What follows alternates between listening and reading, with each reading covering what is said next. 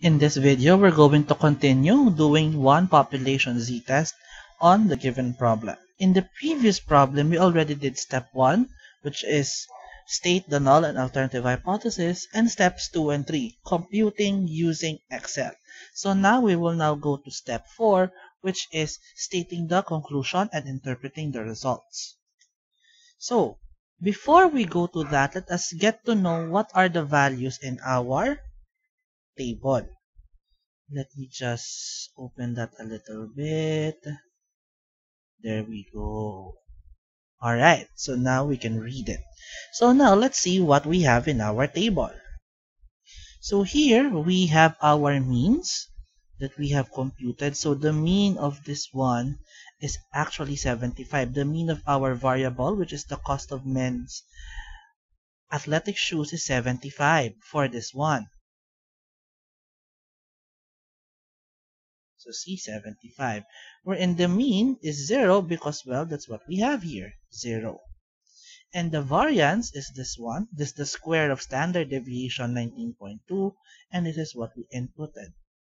The observation is the number of data or cells that were used. So in the first one, it's 36, which is corresponding to the problem, and here 1 because we only had one value here. And now, so this value here, which we are encircling now, is actually the test statistic. And since this is a z-test, statistic. And since this is a z-test, then its value would be a z-score or a z-statistic. And this is what we get. And this is what was used to compute for the p-values, this p-value and this p-value.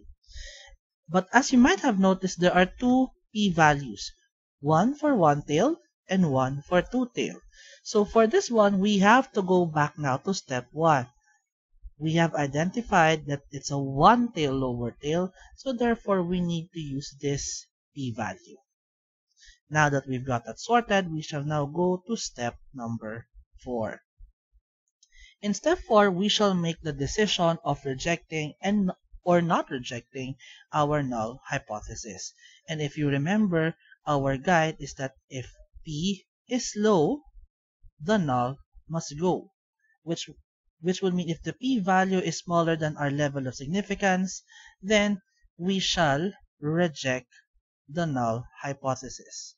So now, our p-value rounded off to 2 decimal places is 0.06 because that is 0.059. So we rounded off to 0.06. And our level of significance is 0.10. So, is 0.06 smaller than 0.10? The answer is yes.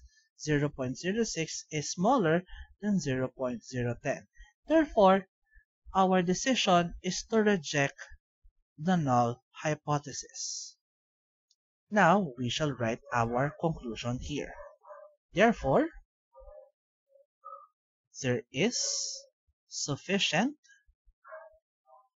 evidence to reject our null hypothesis, or we can just write it as HO. Thus, the mean cost of men's athletic shoes, I will leave it to you to write it, is less than $80. Or in other words, we can also say that the claim is true. Because this is the claim and we had to conclude with the alternative, so the claim must be true. Because that is the claim. It's less than $80. So if you're going to notice, I have a first sentence here. There is sufficient evidence to reject HO. What evidence am I talking about? This evidence is actually our p-value that we used here. That is the evidence that we are talking about. And we would always have to put whether there is sufficient evidence or there is no sufficient evidence. So that is step 4, and that is how we do a one population z-test. So again, let's recall the steps. Step 1, we state the null and alternative hypothesis and the direction. Step 2, we use Excel for our computation. That will also cover step 3. And step 4, we decide. And then we finally conclude.